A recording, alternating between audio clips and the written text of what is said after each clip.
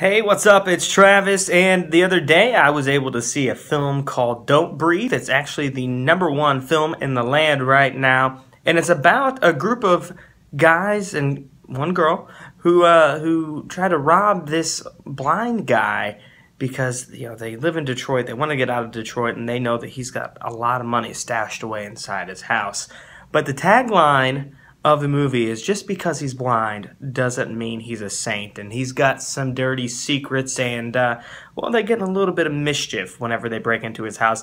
But some people have called it a horror movie. I wouldn't call it a horror movie. It's more of a suspenseful thriller movie, but I gotta tell you, it's one of the best ones I've seen in years. It stars Stephen Lang as the blind guy. He was a war veteran who lost his vision, and his daughter was killed in a car accident, and he got the settlement money, so he had a lot of money stashed away, and these three people, they try to rob him. Now, the weird thing about this is you've got three people that are breaking into some guy's house, and somehow those people are the good guys, and the blind man becomes the bad guy, which doesn't make sense, because really, he's just defending his own property. But these people are the good guys?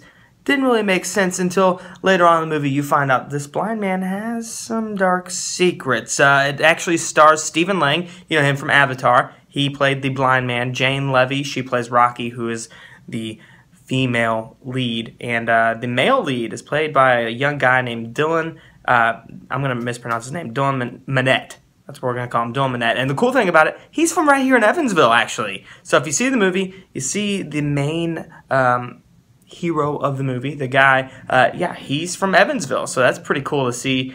And there's a lot of edge of your seat moments. It's not a scary movie. I wouldn't call it a scary movie. It's more of a suspenseful thriller, but it leaves you thinking, oh my gosh, this is intense. It's super intense, and really, if you're gonna go see it, I'd say it's definitely worth the watch. It's about an hour and a half long, and it's nonstop, edge of your seat, like heart-throbbing moments. There's some cliffhangers, there's some twists, and it's really funny. Like when I was seeing the movie, I was seeing it with my girlfriend, and she goes, "Man, I hope to make a sequel to that movie." She goes, "Why did they call it Don't Breathe?" And I said, "Well, this guy's blind, so all of his other senses are just better. Then obviously he has to make up for them because he can't see. So if they breathe really hard, he's gonna hear it." And that's why they call it Don't Breathe. She goes, well, they should make a sequel to it called Don't Sneeze. And for some reason, I thought that was the funniest thing in the world. So look out, in theaters soon, Don't Sneeze. That might happen. But overall, Don't Breathe, fantastic movie. If you have not seen it yet, check it out at your theater. And remember, when you're watching it, the main hero of the movie, Dylan Minnette, that's his name, he's from Evansville. So that's really cool to hear and see. But still, while you're watching it, see if you think about the same things I do. Like, these people are breaking into this guy's house. Technically, they are the bad guys.